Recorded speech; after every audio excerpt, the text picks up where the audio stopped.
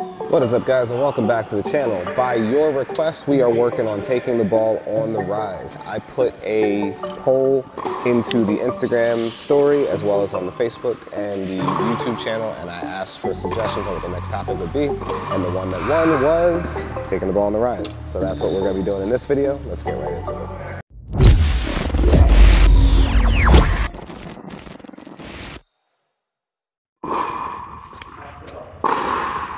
When you decide to take the ball on the rise, you're going to be doing it for one of two reasons. Either you're going to be in a position where you're trying to control the point, or you're going to be in a position where you're being forced to take the ball on the rise.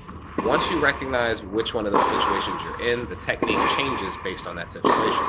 So, to give you the context, if somebody was hitting a ball that is really aggressive and takes time away from me, and I don't have time to back up off of the baseline, I'm going to be taking the ball on the rise in a defensive position, even though this is technically what we would call an aggressive court position. The situation dictates that I'm being defensive.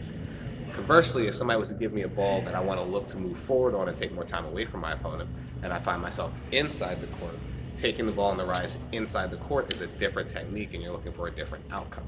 I'm going to be breaking down the technical aspects first, and then we'll apply them to a tactic. So let's start with the aggressive option. Let's say that I'm playing a point and I create an opportunity where somebody gives me a short ball.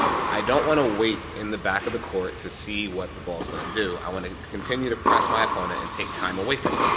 That being the case, your best option is to take up court space and then potentially have to take the ball on the rise. You don't have to take the ball on the rise, but it does give you the added benefit of taking more time away. I'll show you two examples. If I receive the same ball that lands right about here, but I approach it twice, the result is going to be the person gets more time or less time. So if I hit the ball from this position here, I could let it sit up and then attack it. Or I could let it sit up and then step right in and take it right off the ground. The biggest difference is how much time do they get. Your technique doesn't change in any way in terms of the setup of the arms because you have time. What's going to change is the setup of the legs. The biggest mistake a lot of people make when they try to take the ball on the rise is they go down to where the ball is as they're swinging. You actually should already be down and then either stay here and take the ball on the rise or potentially come up with it depending on what your goal is with what the ball is going to do. If you want to give it a little bit more height or spin. But the main thing that people do is they will shorten their swing, which takes away some of the velocity. And in some cases it's necessary, but you shouldn't do it by choice. So again, if that ball comes to me and I set my racket in this position, I can take the ball on the rise. I'm not saying I can't take the ball on the rise, but I'm not getting the same output on that shot. But if I take my racket back, giving myself the same amount of time, you can hear the difference in how fast that racket comes through. The benefit here is that you chose to come in. I could be the person that just sits back, has a floater that sits up, and I just wait for it and then take my swing. Not a bad thing, but it doesn't give the optimum output and the optimum effect on my opponent. When you change your technique, it's going to be dependent on whether you're here or at the back. So we're going to get to the one in the back where you guys can actually see the clear difference in how you have to approach that one. When we look at the defensive one, this is where your time becomes a factor. You don't have as much time because the quality of your opponent's shot is going up. Whether they come to the net and they're sticking volleys or if they're at the baseline and just hitting the ball fast, your time is taken away, so you don't have the ability to execute the full swing. In that case, you're going to end up shortening these motions, dropping your body down to take the ball at whatever height it arrives to you, because again, you don't have the time to move back either.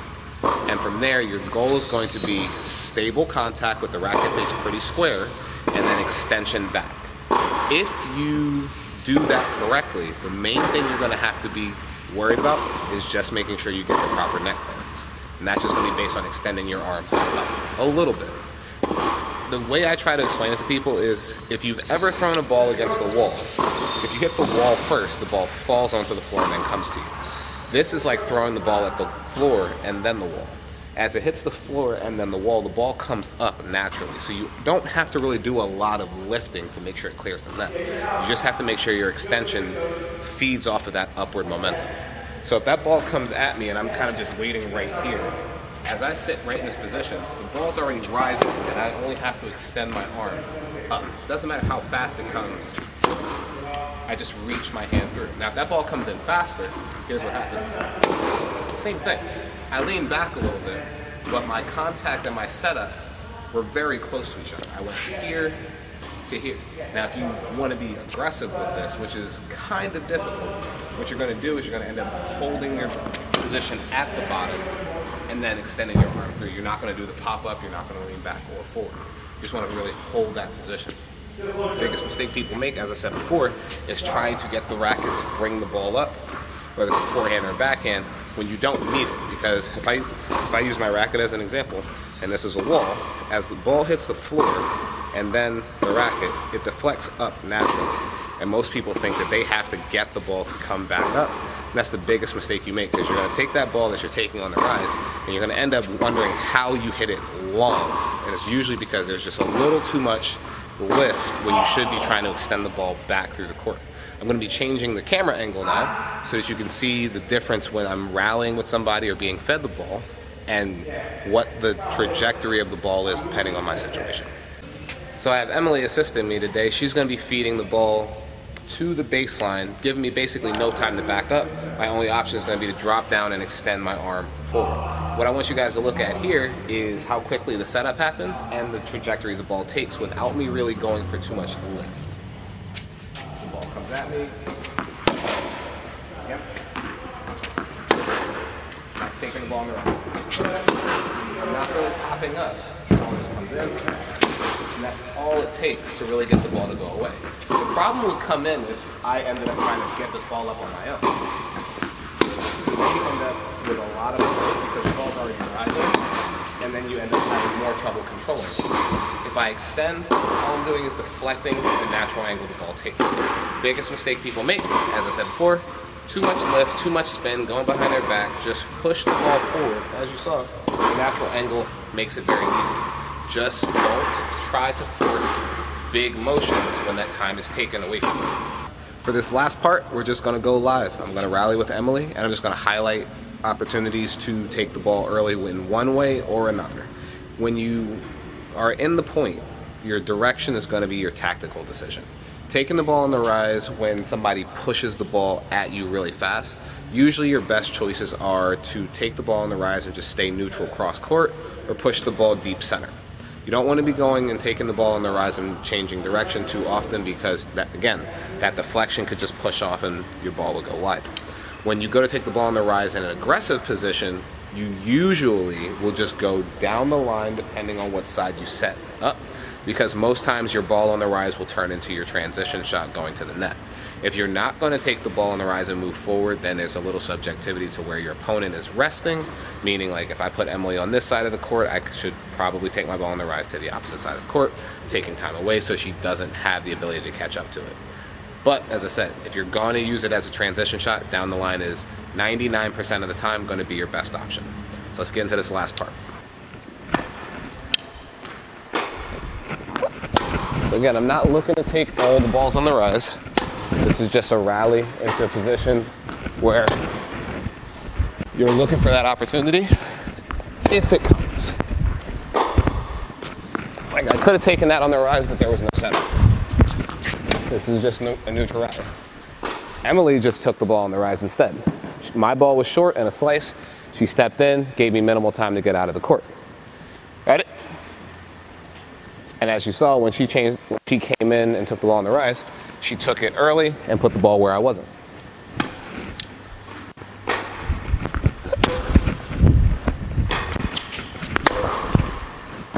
And then that's me holding my ground and just going from one side to the other, because I didn't want to back up. Backing up doesn't work against Emily.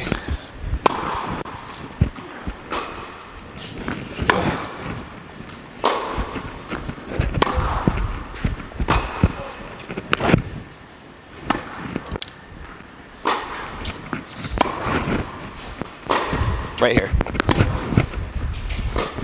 Nice slice. But right there, perfect example. Didn't have to take that ball on the rise. That one was a choice. That actually falls into that aggressive option, because I could have backed up. There was enough time to set up, but I wanted to keep that time pressure on her.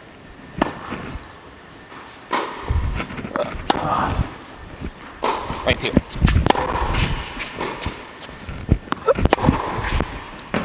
Perfect. Perfect setup. I saw my chance to move in, and I took the ball on the rise twice. She ended up getting stuck in the middle because she had literally 0 time to react. That's gonna wrap up this video, guys. I hope you found it helpful. If you can think of anybody that will benefit from this, send it to them. Again, this video was suggested by one of the people in the Iron Will community. I like asking questions, and I like giving you guys what you actually ask for. What I want you guys to do is remember one thing with this. It's all based on the situation. Use the shot to take on the rise when you have no choice, and if you have no choice, change your technique and shorten it up. If you have a choice and you want to step in, you really need to make sure your racket is set early so that you don't have to slow your shot down as you take time away from your opponent, because that kind of defeats the purpose. Hit the ball the normal speed you do and take more time away. If you have to slow it down, there is actually minimal benefit to it. We will catch you guys in the next one. Thanks for tuning in. See you guys later.